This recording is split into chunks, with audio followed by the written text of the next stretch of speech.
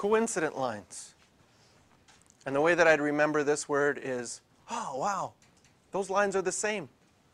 What are the chances of that? Is that just a coincidence? And then maybe, I don't know if that would. So they're parallel and have an infinite number of common points. So we saw with our first example that parallel gave us an answer that made us feel uncomfortable, like -4 equals -5. This is going to give us also something that makes us feel uncomfortable. We're trying to solve for s, and we get something like 15 is equal to 15. Well, that's true, but it doesn't help me solve for s or t. So again, things are going to cancel out, but you're going to get a statement that's always true. And if something's always true, then those two lines will be the same. So here's our example. X equals 1 plus 3t, and y is equal to 2 plus 2t, and x is equal to 7 plus 6s, and y is equal to 6 plus 4s. And we set up our two equations.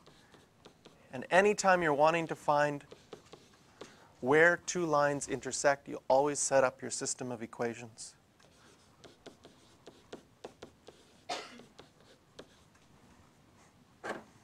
This is exact same same directions as our first example, so I'm going to do the same thing. I'm going to multiply the first one by a 2 and the second one by a -3, because I plan to cancel the s's out. 2 plus 6t equals 14 plus 12s, and -6